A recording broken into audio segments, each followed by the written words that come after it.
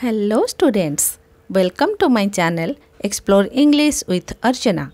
My dear students, please like, share and subscribe to my channel and also hit the bell icon to get the notification of my daily uploaded videos.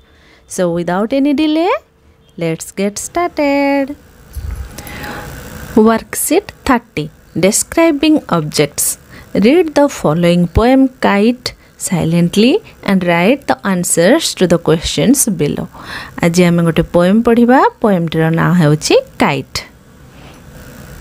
A kite on the ground is just paper and string, but up in the air it will dance and sing.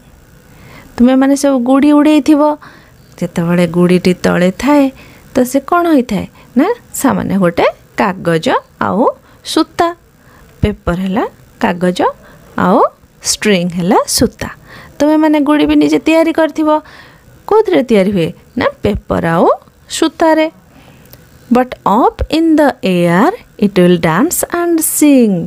किंतु या जेतेबेले ऊपर को उड़ी जाए ताको आम आकाश को उड़े दी थाउ से कौन करे ना नाचे आउ गीत मध्य गाए. पवन रे से तार हली हली हली हली उड़ुची तो सेटा को कहा होची से डांस करूची.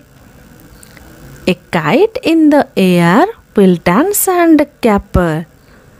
A kite in the air will dance and caper, but back on the ground is just string and paper. A kite in the air. Kite जेतेबेले air रे रहउची पवन रे रहउची से कोन करूची से कोन करिवो ना नाच करिवो. आ कैपर कैपर माने jump करिवो. But back on the ground पुणी जेतेबेले तळ को पळे आसुची is just string and paper. पुणी से कागज आउ सूता खंडी. एबे चलो पोएम टिर क्वेश्चन आंसर गुडी को करबा. What is the poem about. Poem T काहा विषय रे थिला. The poem is about kite. Poem T गुडी विषय रे थिला kite. The two situations of A kite are. जो काइट रो दुईटी सिचुएशन दुईटी अवस्था विषय एठी डिस्क्राइब कराई वर्णना कराई.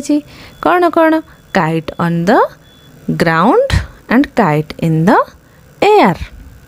काइट ऑन द ग्राउंड तले थिबा गोटे अवस्था आउ एयर को गला बेल को से कौन करुची उड़ुची नाचुची गीत गाउची. What does the kite do in the air. Kite T गुड़ीटी air रे कौन करे ना the kite dances and sings in the air. गुड़ीटी air को जेतेबेले पवन को जेतेबेले जाए से कौन करे नाचे आउ गीत गाए. Number 4. What does the first line of the first stanza talk about.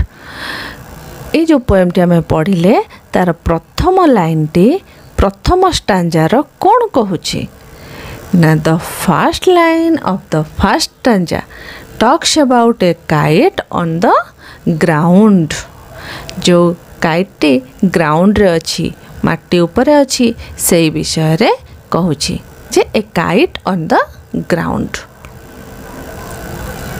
What does the first line of the second stanza talk about. Second stanza row first line T कौन कहूची ना the first line of the second stanza talks about A kite in the air.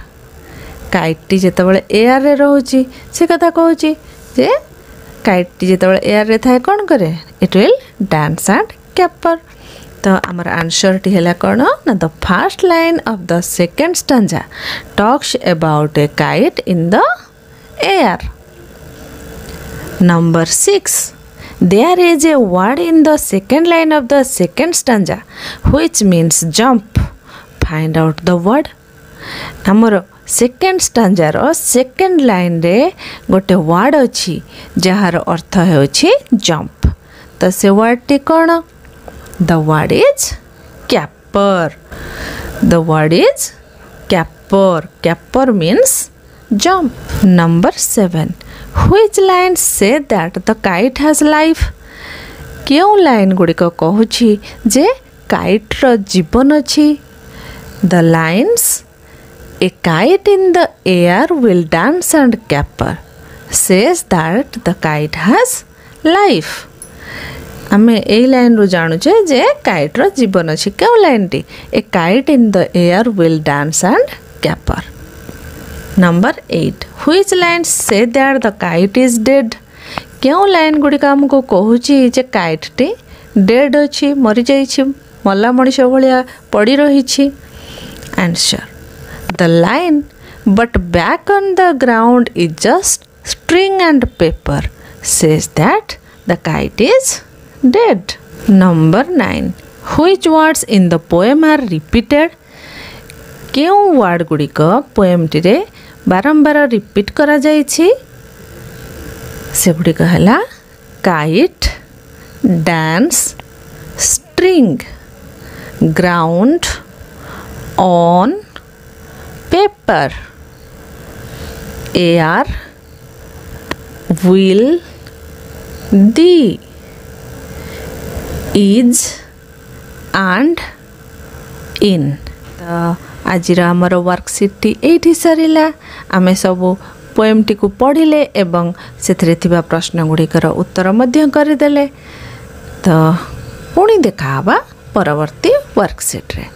Till then bye bye, take care and keep learning.